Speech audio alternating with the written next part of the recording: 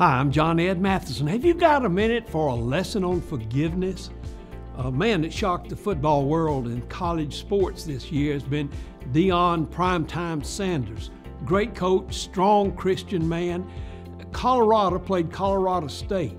The game didn't start till 10 p.m., but it had one of the largest audiences ever to watch a football game, 11.1 million viewers. That's 6 times as many viewers as the Alabama-Texas, which was highly advertised game. During that game, something happened to Travis Hunter, one of the best players for prime time. He'd gone out of bounds, and a defensive back, Henry Blackman, hit him hard, a flagrant foul, and knocked him out. He was out for the rest of the game and for several games following that. Just recently, Henry and Travis met each other.